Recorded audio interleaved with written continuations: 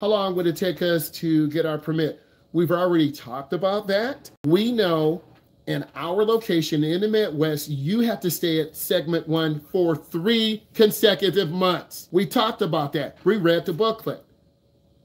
3 months, you have to be at segment 1, 3 consecutive months. So the nearest you guys can come back for segment 2 is October, okay? October, 3 consecutive months, whether you're 16, 17, or 18, 3 consecutive months. I'm glad we went over that. We brought the booklet up. We read it. So I feel good as an instructor to show you, okay, guys, you got to be driving for 3 consecutive months. If you get a ticket, they could hold you back.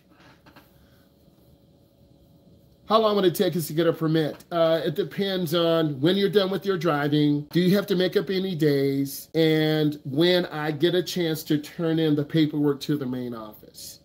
Half of your system is digital. Less than 10 years ago, everything was on paper and it was slow.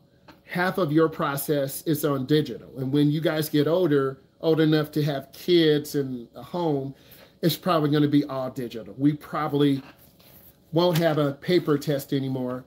It'll probably be all digital because the government and the state should be able to make a digital test.